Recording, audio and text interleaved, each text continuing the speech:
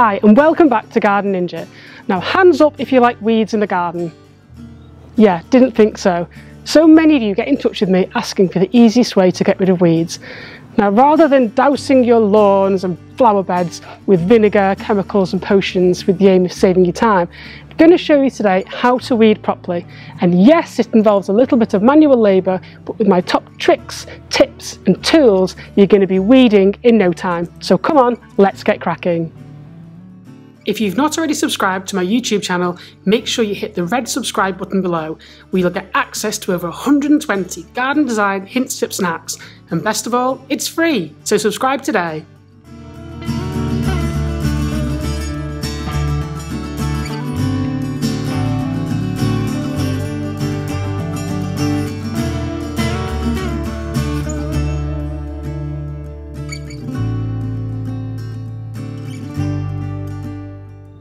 Now there are three main ways to weed a garden. The first is using chemicals, and you spray it onto your land and it kills off weeds, but 9 times out of 10 you also injure all sorts of other plants and insects, so we don't like that here at Garden Ninja. The second way is to use a weed burner, which I've shown you before with my really popular weed burning guide, and that's great for paths, patios or small flower beds where you've got a few weeds. And if you want to get rid of bigger weeds, the third option is to use a weeder, and I'm going to show you today exactly how to do that. So come on, let's get weeding.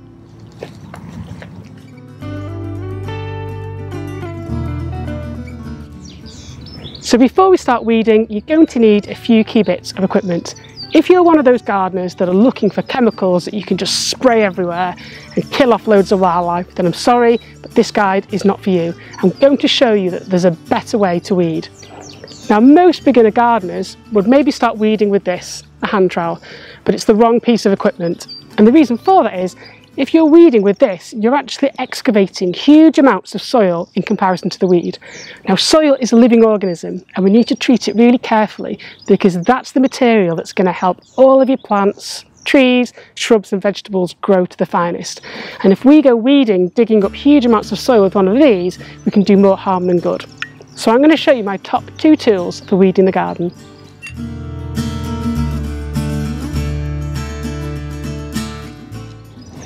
Now the first tool is this, the Japanese hori hori, and it's super multifunctional, and I tend to use it for deep-rooted perennial weeds, the ones with tap roots like dandelions, and you can get in there and simply pop them out with hardly any soil disturbance.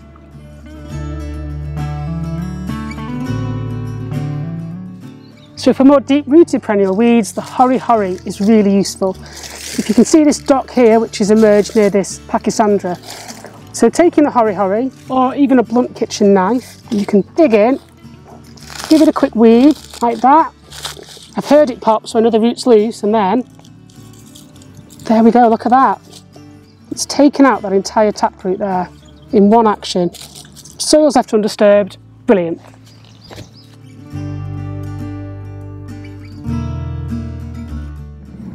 And the next bit of kit is this, and it's a little Japanese hand weeder. And you can get them in left or right-handed versions, but I'm right-handed and here it is. And it just means that the head faces in a different direction. Now these are brilliant because you can chip into the base of any weed and basically fling it out.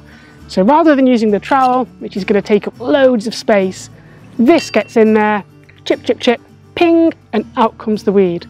And although you're still going to have to get on your hands and knees to weed, it's a much more environmentally friendly way for weeding other than chemicals.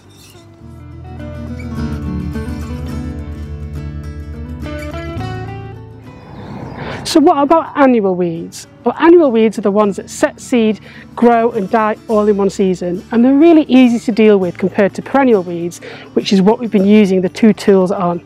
For annual weeds, I tend to use what's known as an oscillating hoe. It's basically a Dutch hoe, but the head of it moves and it's got kind of a blade on each side. And what you do with the oscillating hoe is every couple of weeks, when you see those annual weeds pop up, you just rake over the top of them, and that cuts them off.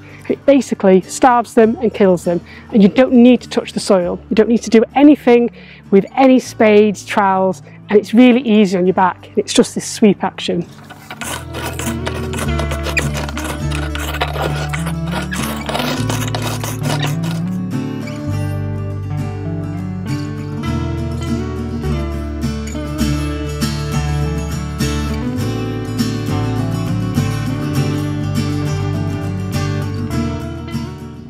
Now, a lot of people ask me, what can they do with the weeds? Should they compost them, put them in the bin?